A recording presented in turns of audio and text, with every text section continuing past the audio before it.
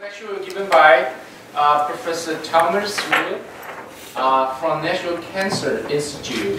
It's in Maryland, yes. US. Okay, and Dr. RIED received a medical doctor in 1989 from Max Institute of Medical Research in Heidelberg, Germany.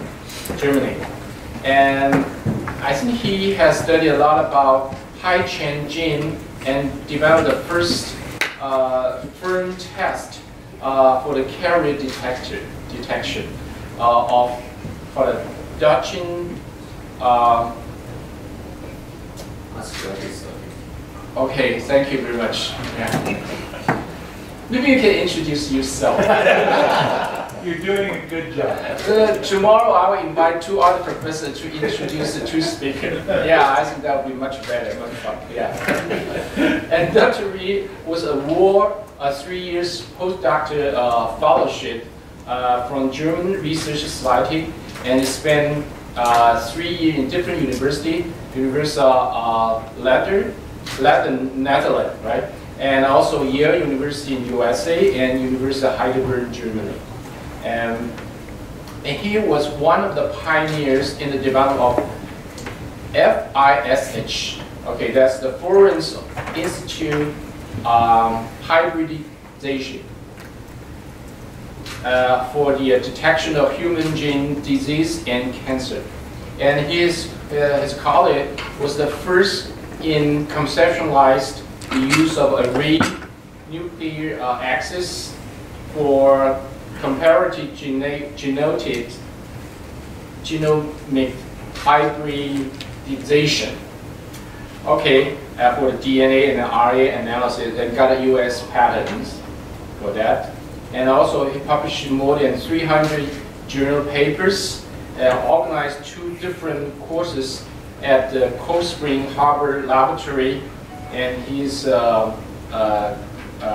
as editors and or added 4 members, and also served as a chairman in CancerNet, or German National Genome Research Network, and it's the major funding source for cancer-related genome society in Germany.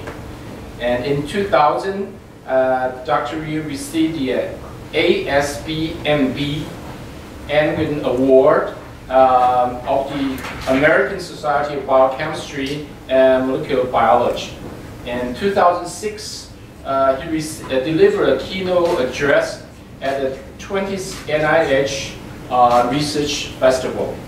In 2009, he was elected as the honorable members of the German Society of General and Visceral Surgery.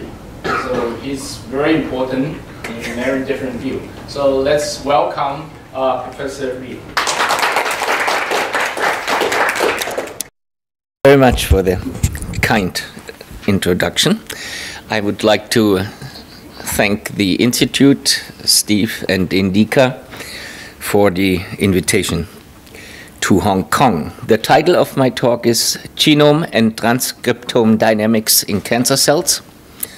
And I will briefly describe to you the initiative that Indika and I proposed, which is called the 4D nucleome. The topics I will touch on are: I will present to you what we know about chromosomal changes and patterns of aneuploidy in carcinomas. Can you hear me in the back all right? I will show you how we can, what we learn from these studies, improve cancer diagnosis. We will then come to more basic research and ask the question, what are the consequences of chromosomal aneuploidy on the carcinoma transcriptome, and structure-function relationships of gene expression, which directly is related to the NIH Common Funds initiative, the 4D nucleome. Before I start, most of the work that I will present today was done by Kirsten, Danny, Dara, Marcus, and Iriana Torres, and Rüdiger Meyer. We have numerous collaborations with surgical departments in Germany, in Sweden, and on the bioinformatics side with the University of Maryland, Aitan Rupin and Indika and his team in Michigan. So what you see here is a spectral karyotyping, or short SKY analysis technique that we developed a little more than 20 years ago. And you see here chromosomes from a patient with chronic myelogenous leukemia. What you can see, there is a specific chromosomal translocation, which is an exchange of material of chromosome 9 to chromosome 22. Other than that, the genome remains normal.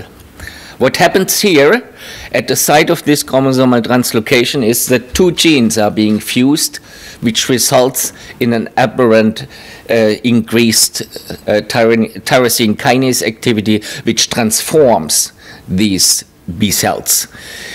The fact that only one genetic event is required for hematological disease in that tumor is very profoundly shown by the fact that if you inhibit this tyrosine kinase activity, the result of this chromosomal translocation, the cancer cells actually die, and the patients achieve, at least initially, complete remission. So one single genetic event is sufficient. Now let's look at cancer, carcinomas. What we see here is a breast cancer cell line, and you can immediately appreciate these are normal chromosomes, 23 pairs, all with one color, and you can see the enormous degree of chromosomal instability in breast cancer, and this is true for many other carcinomas as well. So a profound difference to the relative simplicity in hematological malignancies. What we also observe is what we term aneuploidy, and that means that the DNA content is greatly different from one cell to another. What we can also observe here are anaphase bridges, which are the result of shortened telomeres, and we can observe apolar mitosis. All this leads to aneuploidy. Now, looking at these images, this one and this one, let some folks conclude. If you look at most solid tumors in adults, it looks like someone set off a bomb in the nucleus. So there is the perception of a cytogenetic chaos induced by catastrophic mitosis, karyotypic complexity, clonal heterogeneity, and ongoing chromosomal instability. And all this together made many people believe that what we see as the enormous degree of chromosomal instability in carcinomas, tumors of epithelial origin, is the consequence rather than the cause. Now, the fact that one has to study early carcinomas and try to understand the dynamics of the evolution of tumorigenesis was recognized very early here by Ingrid Granberg. But you can appreciate that the methods that she had to her disposal here, just counting the chromosome and trying to understand their structure, not even having banding at that time, was insufficient to come to a conclusion. Now, we and many others developed methodologies to improve the cytogenetic analysis of tumors. CGH was mentioned already, now routinely being performed on arrays, and it allows you to measure relative copy number changes in tumor genomes. We developed spectral karyotyping, interface FISH, where you can enumerate copy numbers of specific genes directly in interface, non-dividing interface cells. And of course, now you can use RNA-seq or global gene expression profile to ask the question, what happens to the transcriptome if these cytogenetic chromosomal changes occur? in the cancer cells. And having these tools, we now really try to understand what happens in tumorigenesis. As you know, in most instances, there is not, the initial lesion is not an invasive carcinoma, but here in the cervix or in the colon, you have normal epithelium, then low-grade dysplasia, high-grade dysplasia, and if untreated, it becomes an invasive disease. A similar picture here, it's just called a small adenoma and then a large polyp before it becomes invasive. And we use the combination of tissue microdissection and comparative genomic hybridization to ask the question, is there a non-random distribution of chromosomal imbalances in carcinomas? Is there a stage-specific sequence of events? And which additional genetic or epigenetic changes need to occur in order for this sequential transformation to an invasive phenotype? And the answer is the following. I'm just showing you the results for cervix and for colon, and I will highlight, of course, we have now studied many more than 10 cases, but it's normalized for 10 cases, which already shows you that all cervical carcinomas have extra copies of the long arm of chromosome 3. In other words, this event is as common as is the Philadelphia chromosome in CML. You can see another thing.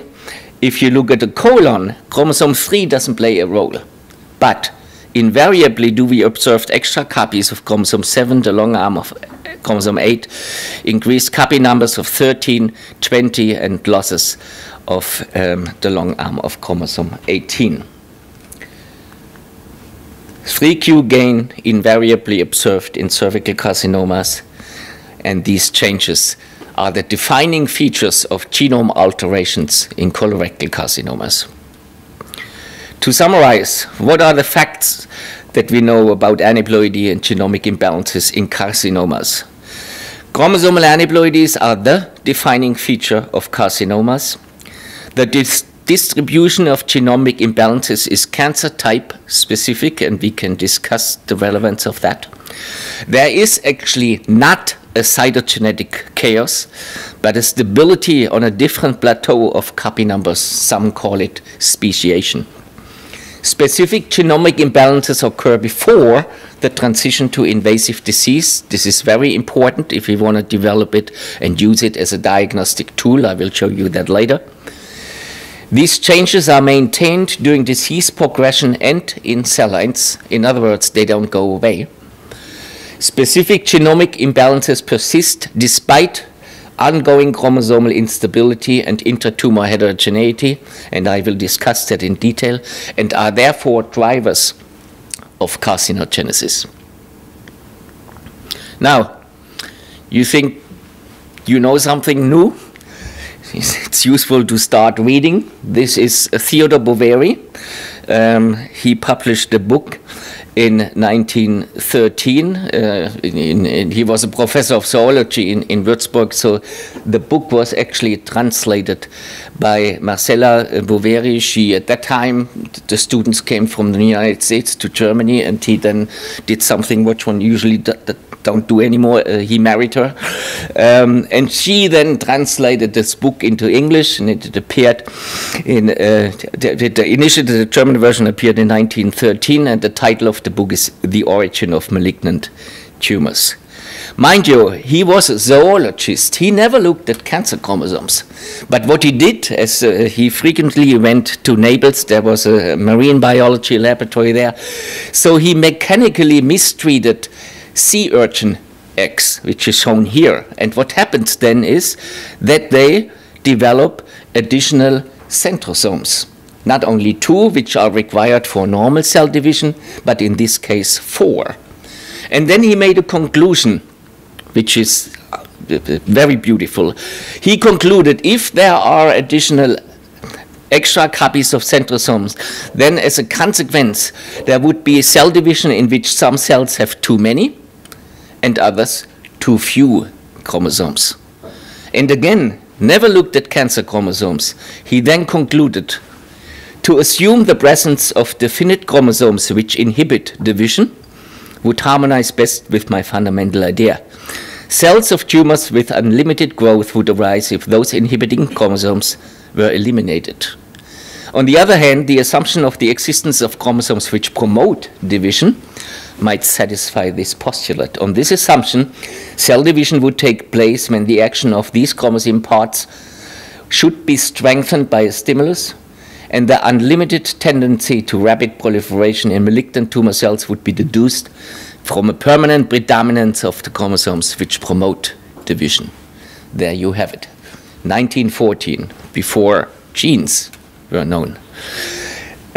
Beautiful work. If you can find that book, get it. At that time it was two German marks and 50 cents. I had to pay $130 to get it. So that would have been a good investment. Anyway, so let's go back. We have, as I said, aneuploidy and chromosomal instability. Now the question is, what actually happens during cell division? Is it like if you drop randomly a ball, one or the other? So the question that we answered, how can we reconcile aneuploidy and ongoing chromosomal instability with a strictly conserved pattern of genomic imbalances that define different cancer types? And in order to do so, we developed a novel technique which is called multiplex interface fluorescence in situ hybridization, or MyFISH, which is a novel and definitive approach to understand intertumor heterogeneity and clonal evolution. And this is how it works. In this particular case, we microdissected from a tissue section normal pre-cancer lesion, ductal carcinoma in situ, and adjacent to it an invasive ductal carcinoma, prepared the cells, put them on slides, and then used a set of differently labeled DNA probe, hybridized it, washed it, hybridized it again. So at the end of the day, we can visualize up to 24 genetic loci in different colors in individual cells. And this is fairly automated. And the way we present the results is shown here. Each line here represents a specific probe. In blue, copy number neutral. In red, copy number losses. And in green, copy number gains. You can appreciate that in about 25% of the cells, we have a loss of 1Q and so on. We have another major clone which looks like that. Another minor clone which differs a little bit just by in one gene, but we also have an enormous degree of heterogeneity in these tumor cell populations. We did that using FISH probes for loci that are recurrently gained and or lost subject to copy number changes in breast cancers. And then we try to understand what happens during the transition from a pre-malignant ductal carcinoma in situ to a malignant invasive ductal carcinoma. And these are the results. We observe essentially two patterns. One is clonal stability, where the copy number changes that populate the ductal carcinoma in situ are the same than in the invasive component. However, we also observe clonal evolution where the major clones that define the pre-malignant lesions disappear and new clones appear. And in this particular disease, it is exclusively explained by the extra copy numbers of the MYC oncogenome chromosome 8q. We collaborate with Alejandro Schäfer and Russell Schwartz to develop a software called FISH trees to understand the phylogeny of evolution. However, despite this heterogeneity and instability, at the end of the day, chromosomes that are usually gained are rarely lost, and chromosomes that are usually lost are rarely gained. So in the population as a whole, despite chromosomal instability, what matters is the maintenance of copy number changes that are the defining features of these carcinomas, despite chromosomal instability. So we used another model where we try to understand the transition from premalignant disease to invasive disease, and this is cervical carcinoma. And in this particular case, again from the same patient, the pathologists identified a dysplasia and next to it a carcinoma. And again, we observed two different kinds of clonal evolution. One, linear progression, because the copy number changes in the dysplasia are essentially the same as in the carcinoma.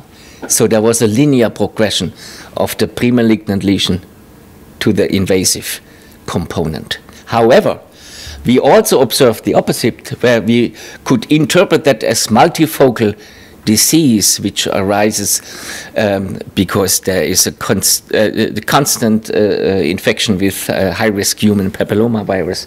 In that case, you can observe that the changes are quite different. So it almost looks like an independent lesion that developed here, with one exception. The gain of 3q is present in both, again highlighting the importance of these genomic imbalances in cervical carcinogenesis.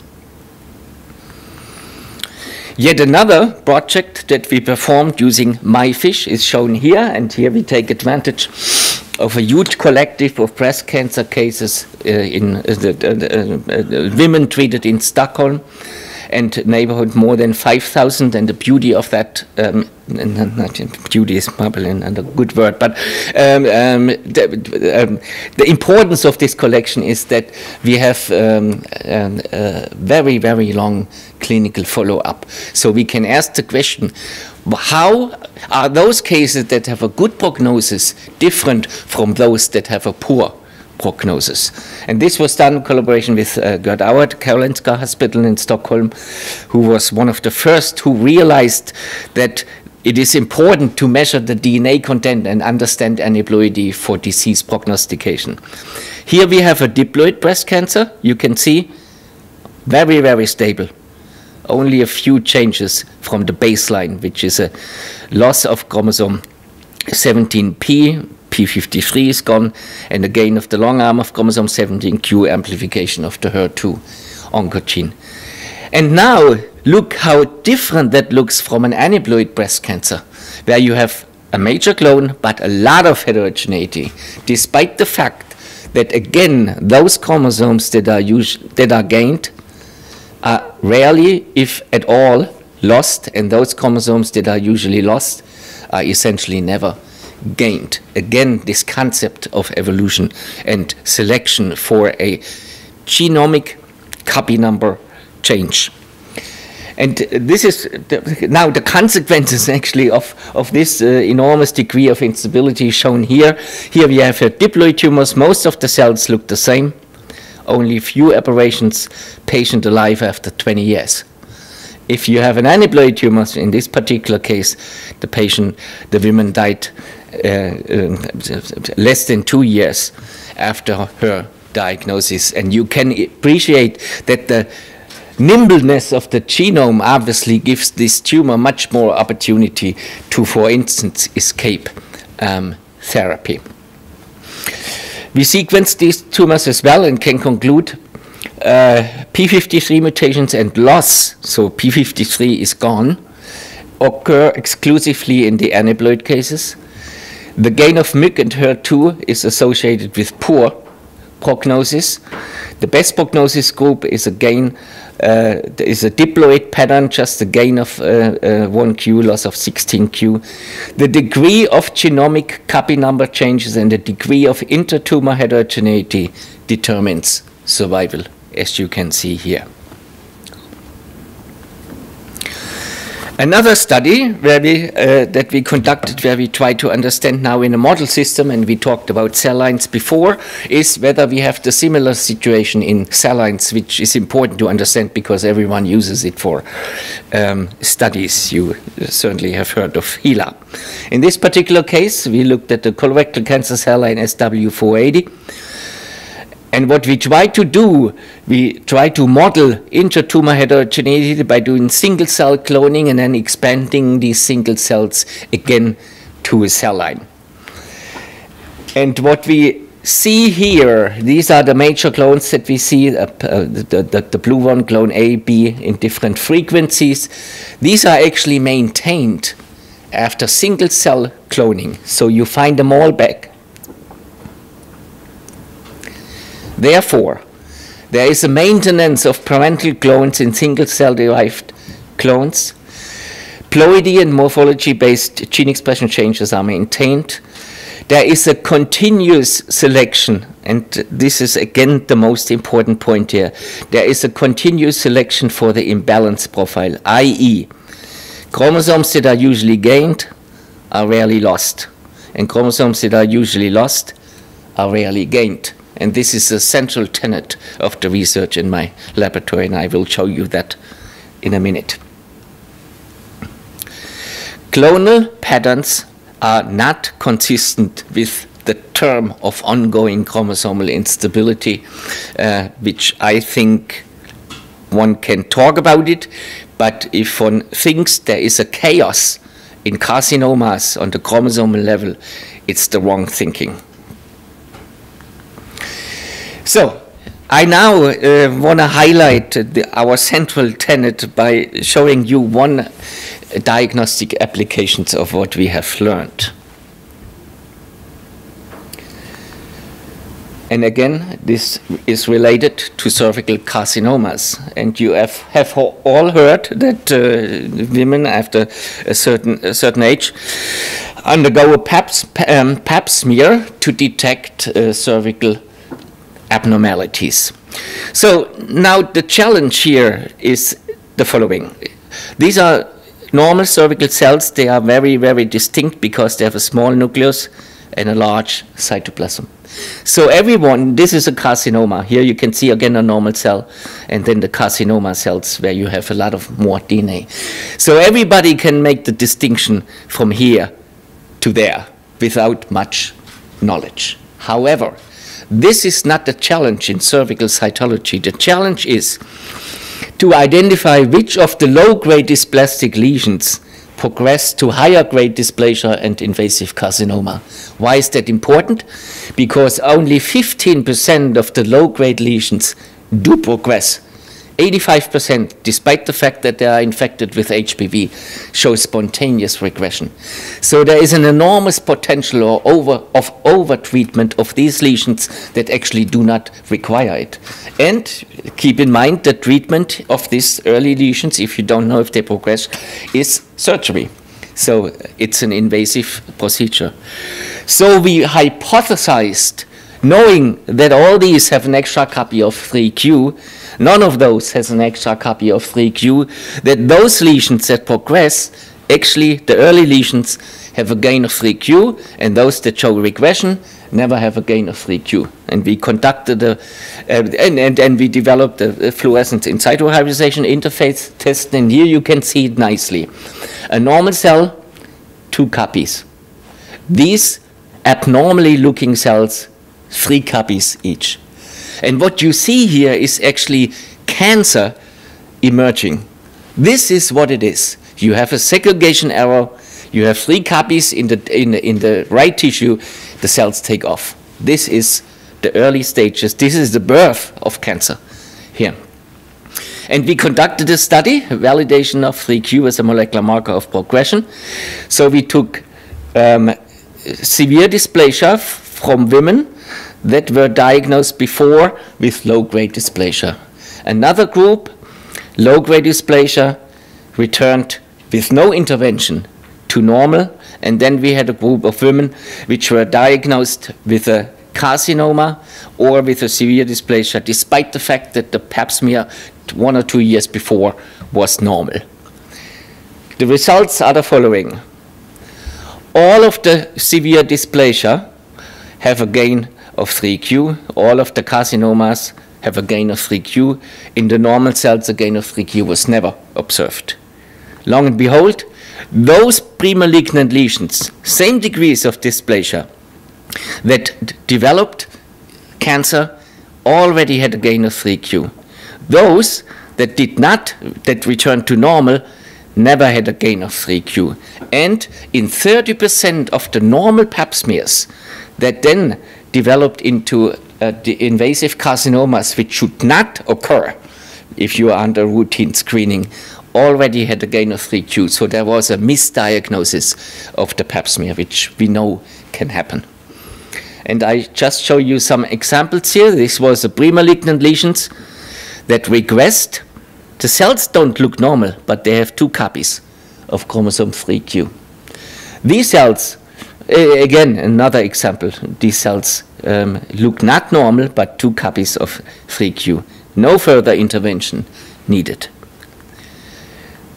Another case, again, abnormally looking cell, you can see here, copy number increases of 3q. Here in contrast, the normal cell.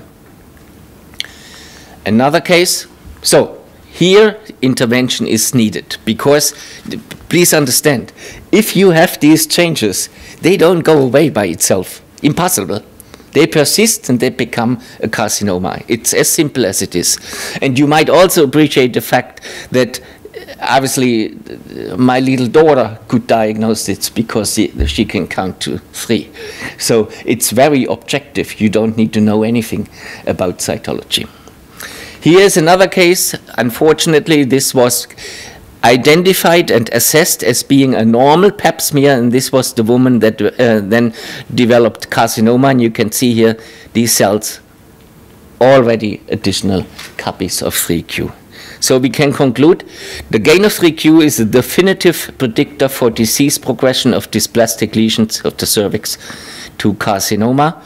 And I'm very happy, and I'm actually proud of this translational application because this test is now offered in the US, at least by Quest Diagnostics.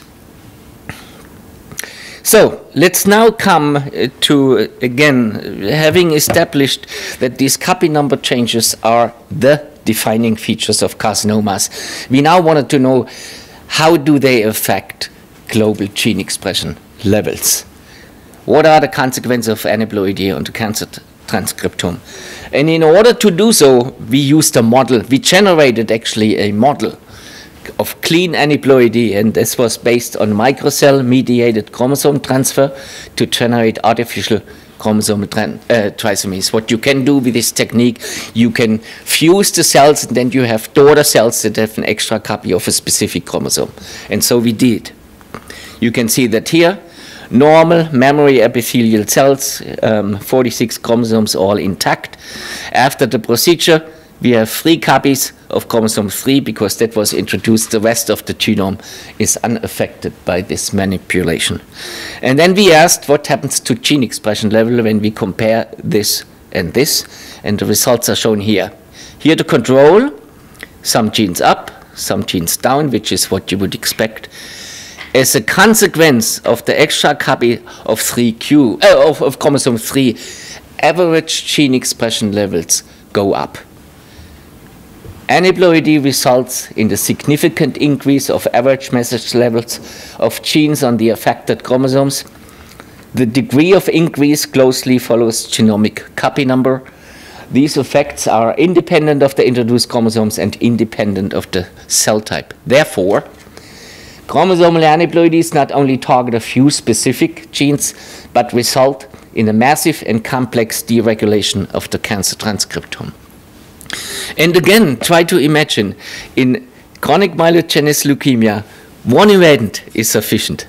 Here, you have a massive deregulation because obviously there are many transcription factors of a given chromosome. They go up, they have effects globally. So it's really complex, and this is probably also the reason why we don't have a imatinib cleavage for solid tumors, because it's just too much. Yeah, and this effect actually that we observe here of it's very reproducible here. We have 7 different replicates of an introduced chromosome 13. You can see some genes are very sensitive, but average level goes up.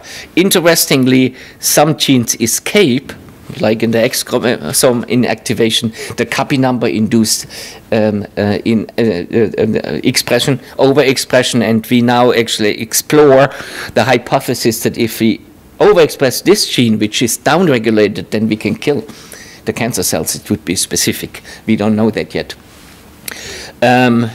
So now we also, now I'm coming to structure function. So relationship of aneuploidy, gene expression, and nuclear architecture. Why is this important? Because we now know, mostly from the work by Thomas Kramer, with whom I had the pleasure to do a postdoc with.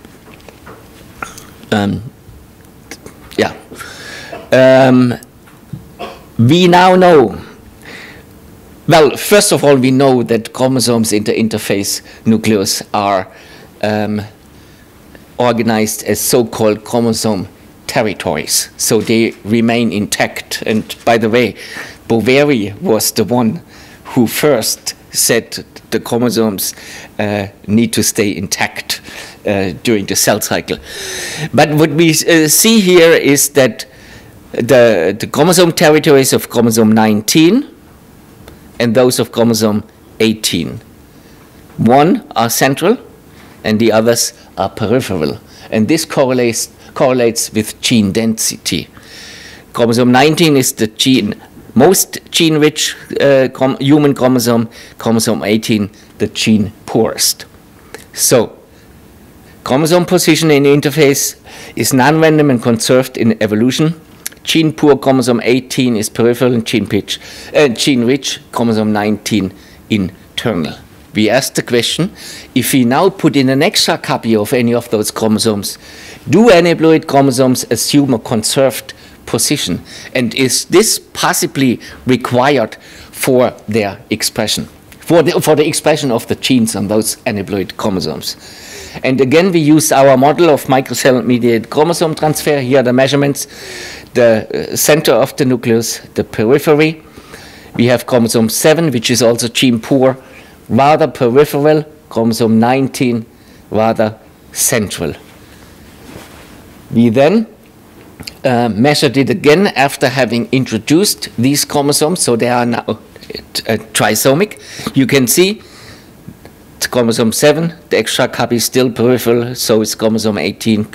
The extra copy of chromosome 19 moves to the interior compartment of the nucleus. Conclusion: artificially introduced aneuploid chromosomes are transcriptionally active and assume a conserved position.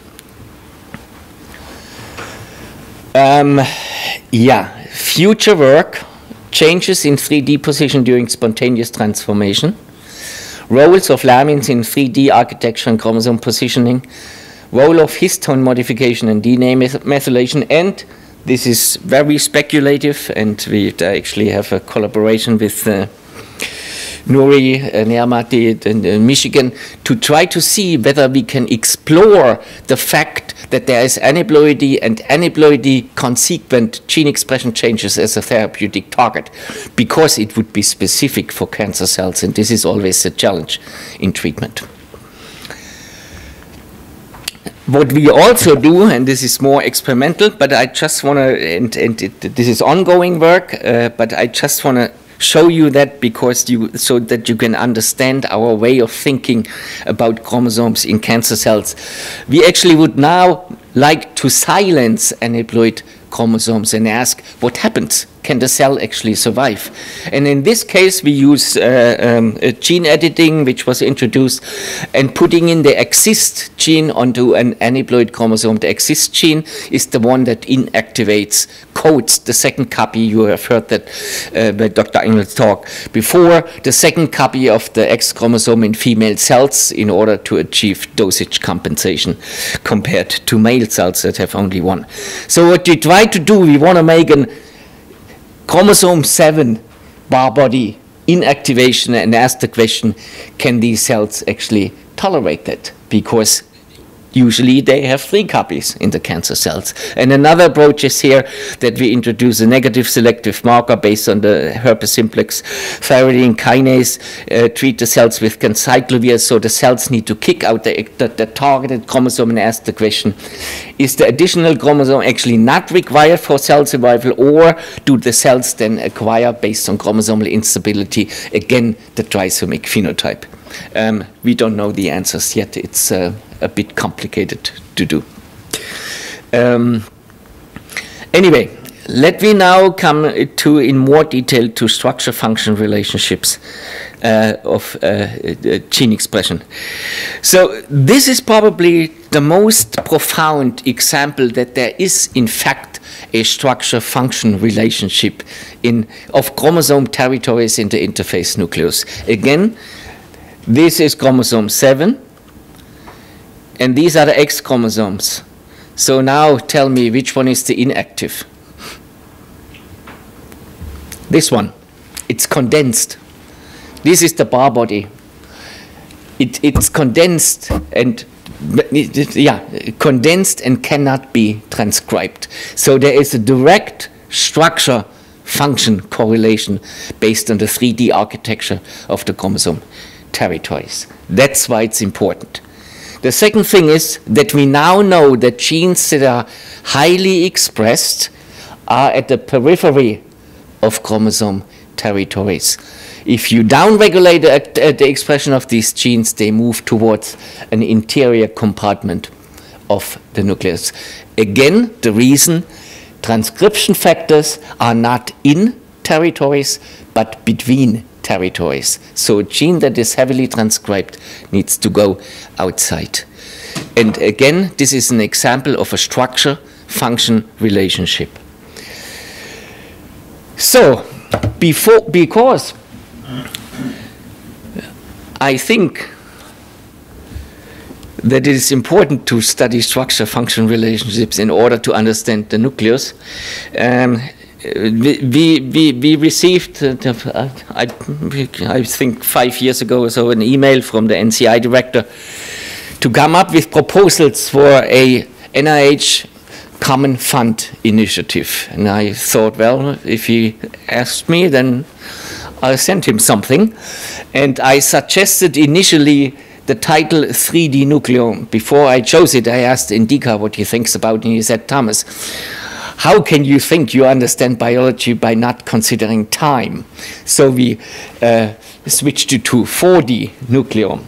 And I presented a proposal with the following hypothesis. A comprehensive understanding of any complex biological system depends on recognizing its structure-function relationships from molecules to the entire system. Second, knowing how cancer genome-specific aberrations affect the 3D organization of chromosomes in the nucleus and the tightly controlled transcriptional equilibrium is essential for a fundamental systematic understanding of cancer biology.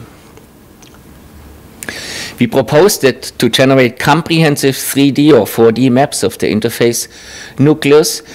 How much time do I have? At distinct functional states and which distinct genome mutations. Compare such maps to maps from cells at defined physiological stages. Explore how the cellular transcriptome is affected by changes to the 3D structure, and so on and so on. Modify it by genome editing to generate isogenic lines to study such mechanisms, and develop a publicly accessible reference database based on chromosome conformation capture, 3D interface fish, high-resolution microscopy, and so on and so on. And the NIH director listened to that, and in fact, the NIH has then come up with a NIH Common Fund, which is intended to be a flexible resource for NIH to make strategic investments in programs that will have high impact NIH-wide.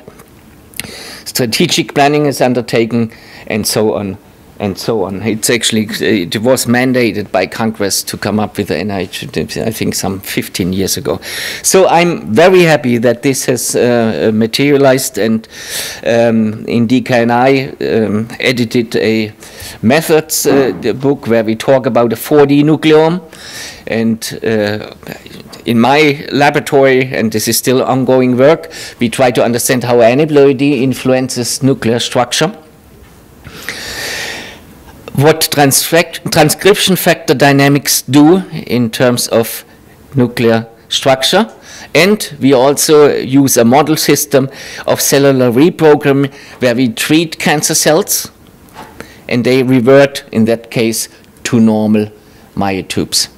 The approach is chromosome conformation capture. I believe Indika has discussed that, RNA-seq mathematical modeling, and we work with, as I said, Indika in Michigan, and with a very valued input by Steve Smale regarding the mathematical modeling. So you might want to look up this issue. There are many different articles in there. Some of them are really good. So we have done this. This was again a collaboration with Indika, and I will be brief here. And Gil Oman. Here we looked at the chromosome conformation of the colorectal cancer cell line HT29, and I can conclude what we found is that we have in 3D a very faithful recapitulation of the 2D cytogenetic changes that you observe using, for instance, spectral karyotyping. So we have increased contacts of regions that are amplified here, for instance, the MYC oncogene on chromosome 8q.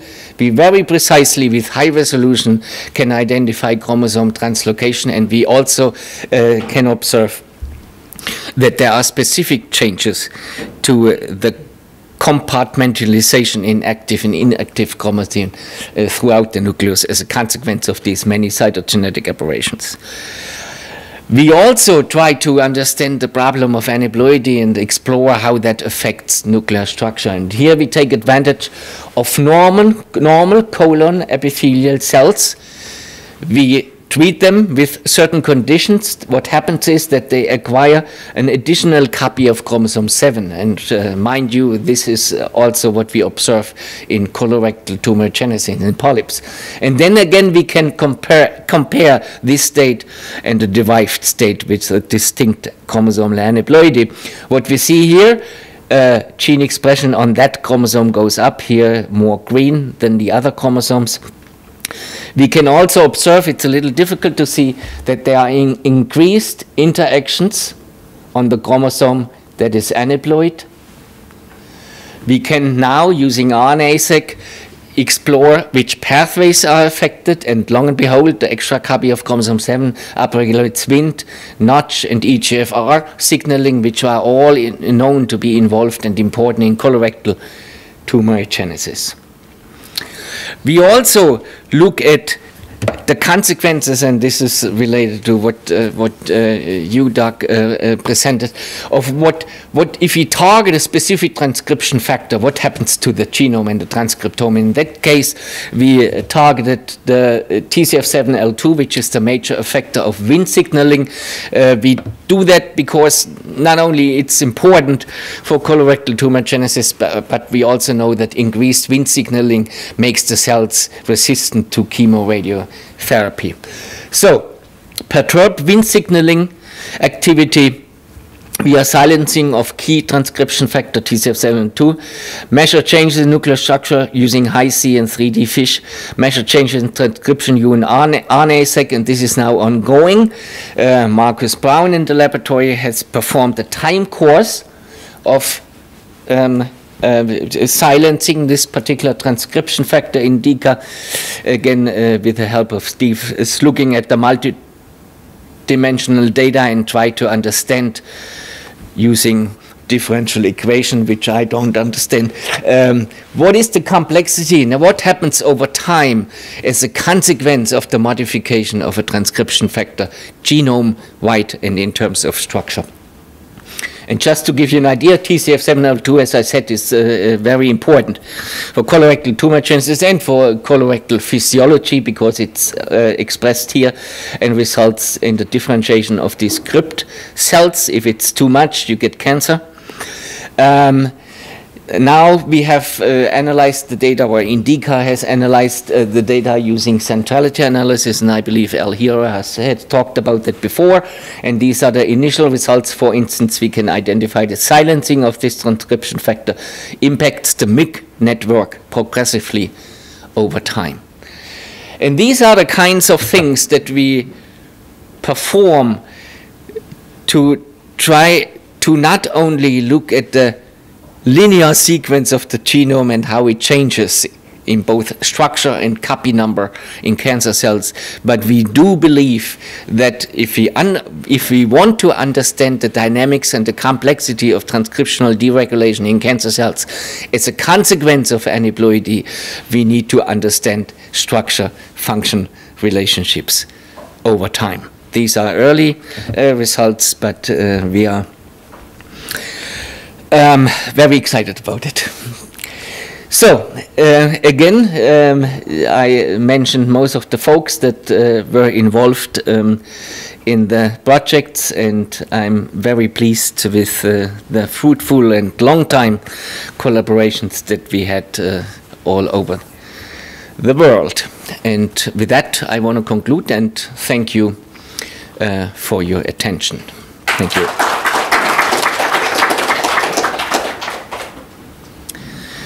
Question. Yes. So interesting work. I was kind of curious about, do you use this kind of like copy numbers and related environmental issues, like does the environmental affect this kind of combination copy numbers development? Have you used this kind of system to study those kind of cases?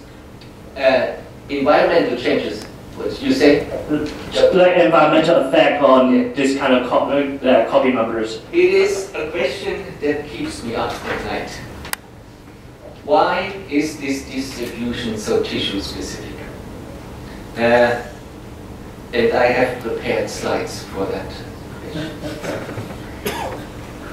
question. Here, there was a big paper in Nature. The landscape of somatic copy number alterations across human cancers.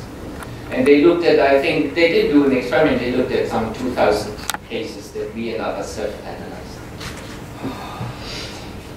So they discerned focal copy number aberrations, copy number alterations, whole arm, and whole chromosome alterations. And these are the results. And they conclude that looking at the whole arm or the whole chromosome or copy number changes, they can discern different tumor entities. Sure, of course. I'm not surprised. But you can see that here. Colorectal from lung, hepatocellular, renal, blah, blah, blah. And you can also see the reason.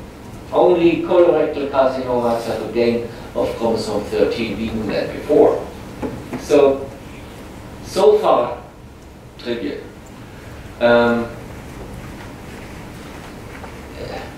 Actually, the editor of Nature asked them to contact me for comments, and that's why I'm even in the acknowledgement of this publication. However, of course you can discern them. We knew that. That is from a review that I published in '96.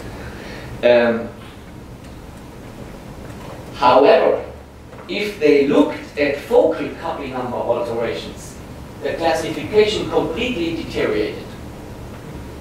Chromosome arm, chromosomes can separate. Focal aberrations, which they think are the ones that are important on a particular chromosome, classification completely deteriorates.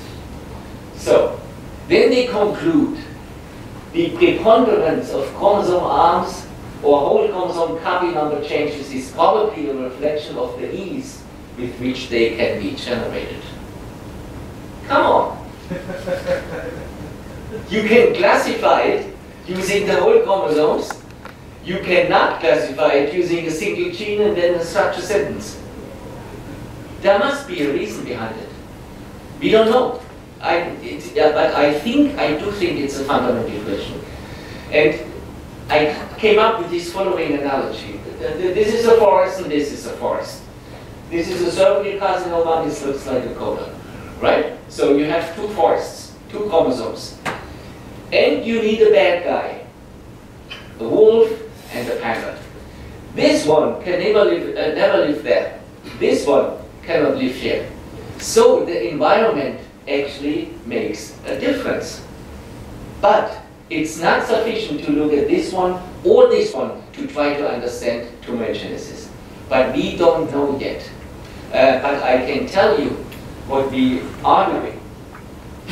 This is actually that arose in discussion with Leon Glass, who will be here next week, I believe. That maybe chromosome segregation errors are not random.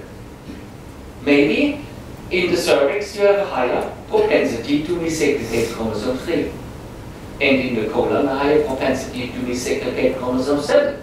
And then it's selected. But we don't know yet, but we can study that using our interface fish approach on normal cervix and normal colon to see whether, in fact, chromosome segregation is in fact random, and then it's selection if you have the right chromosome in the right tissue.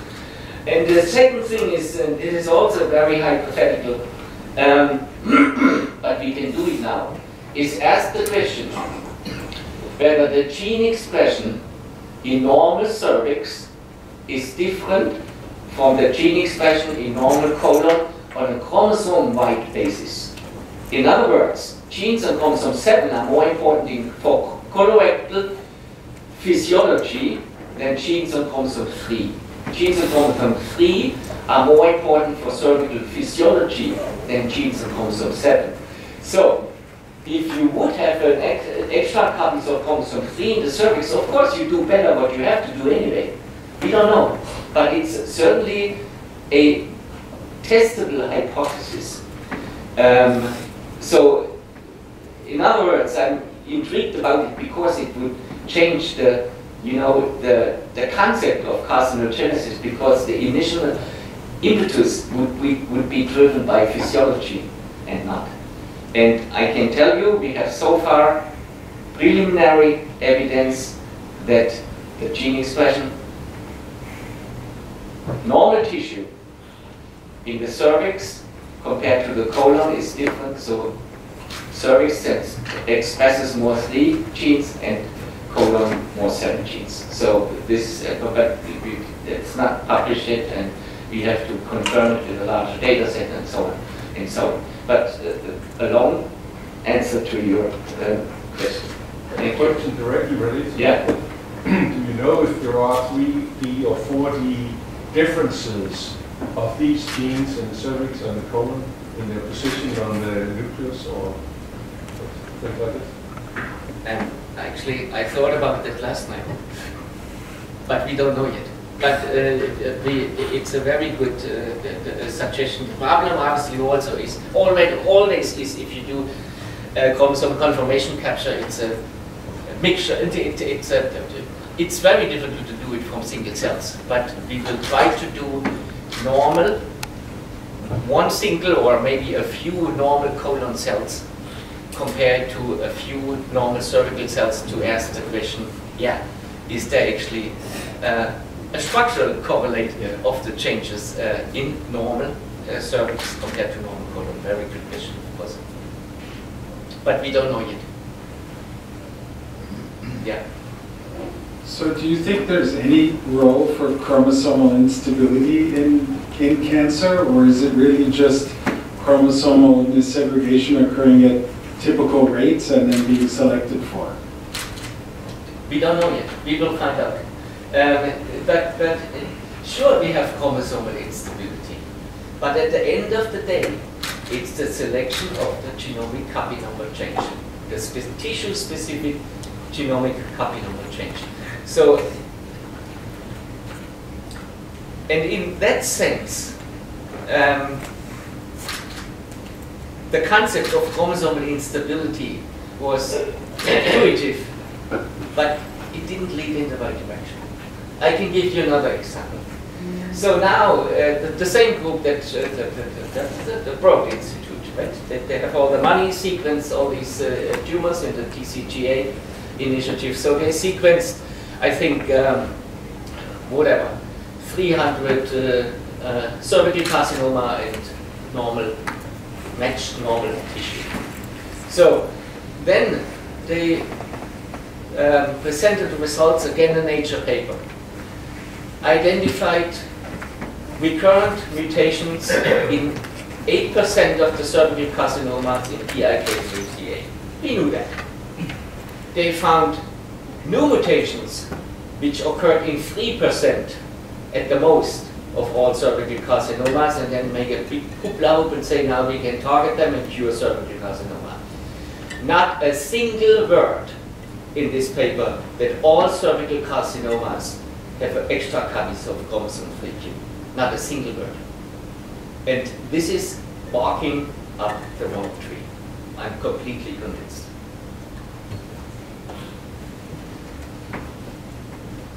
But don't get me started with that. No, see, the concept that you don't try to understand what is always there and say, now you found the cure for cervical cancer because you find a mutation present in 5% of the tumors. It's, well, I don't say it. It's wrong. I think it's wrong.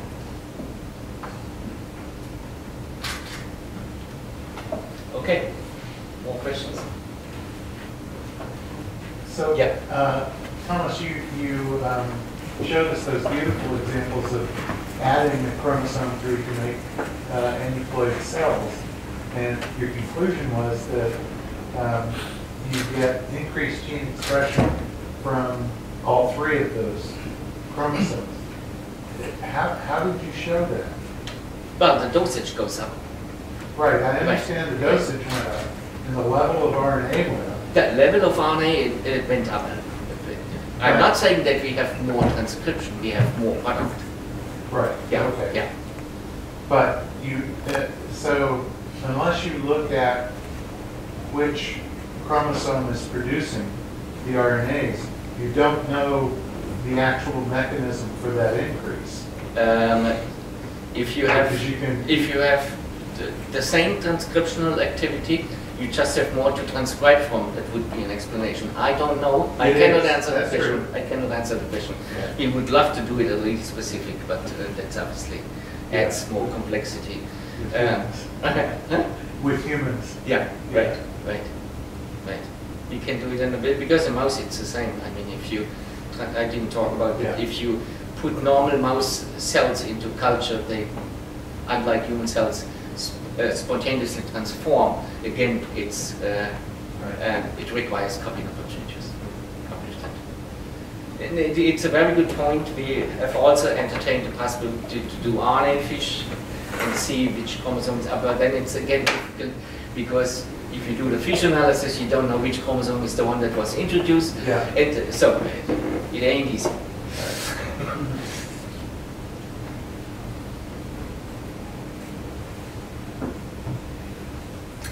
Thank you. Good. Yeah. No question? Sure. Oh, no. No? Okay, thank you. Thank you.